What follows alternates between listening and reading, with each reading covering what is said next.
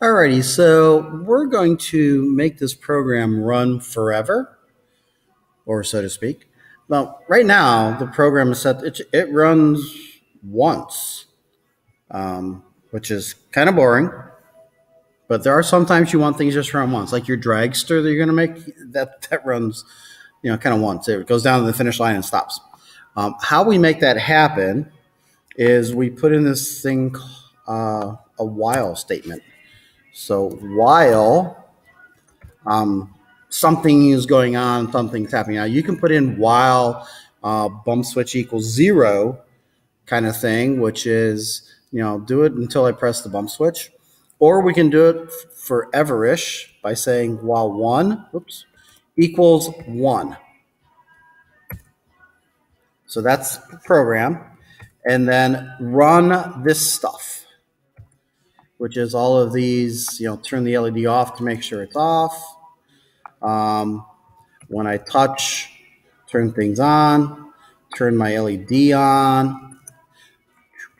I'm just indenting them because we like them to look neat because they are a loop inside the while. So if I indent them, I see them inside the while. It just gets much more important when you write bigger programs that have multiple loops. So you can see what is a loop of what. Until touch, stop motor, the center, and turn off. And then what it does, it goes back up to the top of the while. It says, hey, does 1 still equal 1? Yeah, we'll run the program, runs through it, boom, goes back up. Does 1 still equal 1? Yeah. Okay. Now you could put a counter up here, create a variable called counter and say, while counter is less than 5, do this. And then at the bottom, you would say, hey, now that I did it once, counter equals counter plus 1. It comes up and says, oh, is it less than 5? Yeah, 1's less than 5. Runs, counter equals counter plus 1. So now the counter would equal 2. That's like how you add things up. All right. So you may notice that my light didn't work. No, you didn't see it because you didn't see my light didn't work.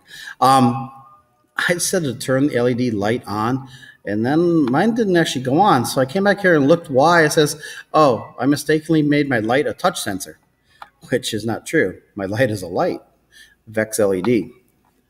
Now the light's actually going to work. Remember to apply. Since I'm changing things, I want to save as. And I want this to be a loop. So loop motors with switches and light. Bam. Now we go. I don't want to change that other program. I wanted to use it and just add on a little bit so I didn't have to redo all the setups and have to retype all that. So now I got one open curly bracket here saying do the while, one open curly bracket here saying do this. Since I added an open curly bracket, I need to close that curly bracket. 2 opens, 2 closes. So this open close is for the loop. This one is for the whole program. So compile program. There were no errors. Turn my robot on. Download the robot. Start.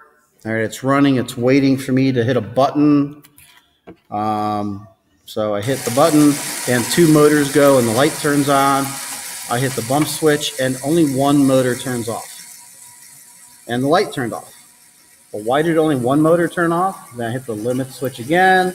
Hey, the light goes back on. The other motor goes on. Hit the bump switch. 1 motor goes off. Like, turn the robot off, and then it'll stop. Okay, why did it do that? Because I never told it to turn the other motor off. So it just kept coming up here and running the program, which says turn the motor on, turn the motor on, turn the motor on. So if you want to turn it off, you better turn it off. So I would come in here, Control C, Control V, and that was the right motor I want to turn off. All right. Compile program, make sure everything's still good, make sure I didn't forget like a semicolon. Download the robot. Turn the robot on. Hit start.